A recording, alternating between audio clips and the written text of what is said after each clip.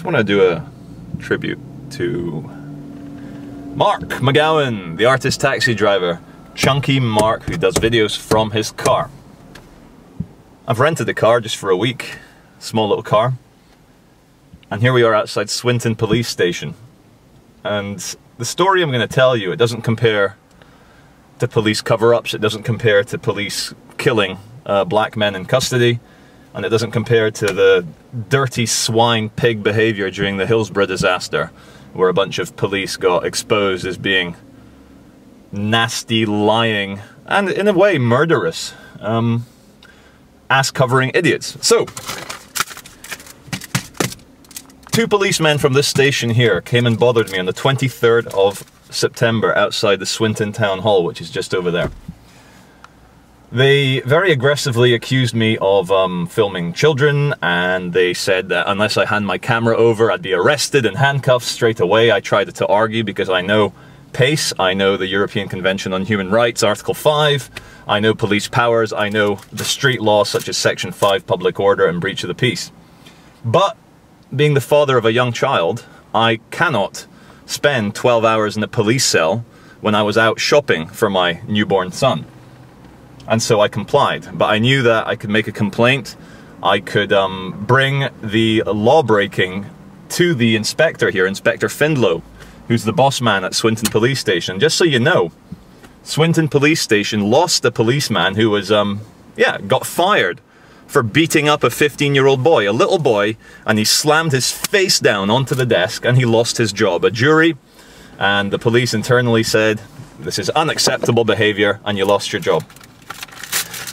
So I did a big official complaint to Greater Manchester Police and said I was threatened, I felt under duress, I felt I was verbally assaulted, and the worst bit is the hysterical way the police acted like Soviet or North Korean fucking police and took my camera and deleted evidence. They deleted footage, which is fully illegal.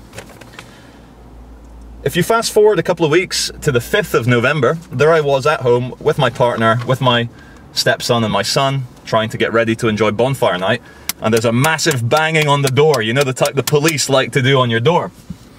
So I go and answer the door, and there's two police there, full uniform, like saying, oh, we need to have a word, can we come in?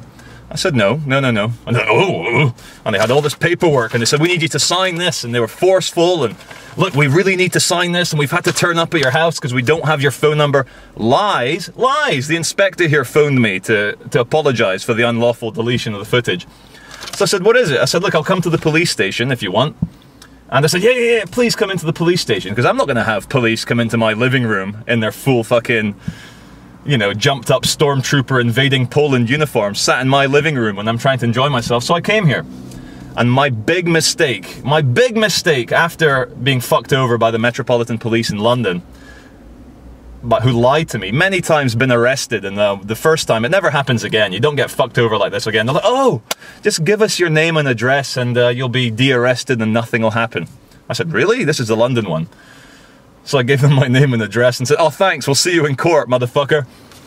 And anyway, I didn't trust the police this time because I put a claim in with civil litigation for the illegal destruction of my footage, which is worth something. I want to get money from the police. And they know this, they know who I am, they know the controversy behind all my films. So I went in and I met up with the police. Don't know if you can see that, Greater Manchester Police complaint resolution form. And it talks about the complaint, it talks about how this is going to be resolved internally. And what I got the police to sign, this is Inspector Findlow's signature, is because nowhere in this does it say by signing this your civil litigation rights are protected. So I got them to add this and sign it. This will not affect your rights to pursue a civil litigation case against the Greater Manchester Police. And I thought, fantastic, signed by Officer 3050, who is inspector level. He's the boss man in there. So I went along and I thought, well, you know, it's not going to affect my civil litigation case. And I should have known that they were desperate to get me to sign this, because I could take this further. I might still do this with a lawyer. So I signed, as you can see there, on the 10th of November 2012. And I thought, okay, my rights to civil litigation are protected. Behind the scenes, a day earlier, On the 9th of November, remember I went in there and signed on the 10th. A day earlier, a letter was created for me. Mr. Charles Veach, 9th of November. Claim for loss of files. So it talks through the complaint. And anyway, this is the real fuck you that the police have given me at the end. Regarding your claim for compensation, this office assesses claims for losses or damage to items of property. Therefore, I'm sorry to say that we would not offer any compensation for the deletion of video footage. 9th of November.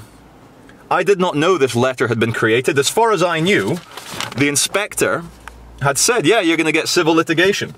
So on the 9th of November, this letter was created. And what I want to know is, why was this letter held for 3 days in Manchester? They only posted it on the 12th of November. 2 days after I'd signed the form. That to say this had been resolved and I'm happy. Because I don't want to fuck over the pig.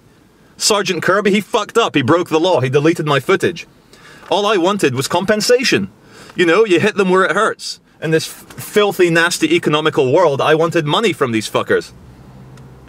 So let me just try and get the timeline sorted out. 5th of November, they bang on my door saying, please sign, please sign. I'm like, I'm not going to sign unless you guarantee that my civil litigation case is protected. On the 9th of November, they tell me to fuck off. This letter is held at the police professional standards branch. Ignorantly, I go in a day later and sign. So what I want to know is, why was this letter telling me to fuck off held for 3 days at the police station? What I think, my conspiracy theory, is that they got me to sign away my rights, a complaint resolution record, and they like even fucking tricked me saying, oh, this will not affect your right to pursue a civil litigation claim. And then, once they knew I'd signed this, once they knew I'd signed my fucking rights away to pursue a deeper complaint, they phoned up professional standards and said, hey, he signed it. Send him the letter. Send him the letter. He signed it. And that's what happens. I don't know what I'm going to do about this, but I just wanted to make a video to say to everyone around the world, whether you're in North Korea, Nigeria, Canada, America, Qatar, Saudi Arabia, USA, Scotland, England, Northern Ireland, or Wales, is don't trust the police. Do not ever believe what a man in a black fascist uniform is trying to do. They are here to cover their asses. They are here to fucking stop themselves being sued. And they, in fact, in the last 3 years, I've had 2 vicious crimes committed against me.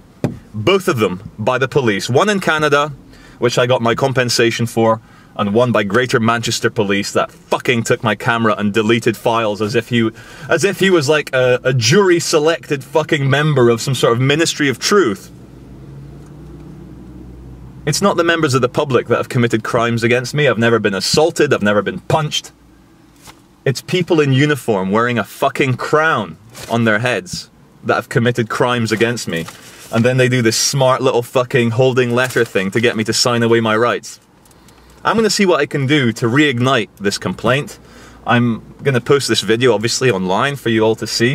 And I'm going to be writing to Inspector Findlow to ask him to explain himself. And maybe, just maybe, I should do a Freedom of Information request to find out if there were any emails sent between the inspector and the Professional Standards Branch. Because I'd be very curious to know. And as I said, this isn't a Hillsborough disaster. This isn't a death in custody. But I just wanted to share with you guys how the police have lied and tricked me this one time. So there you go. Thank you.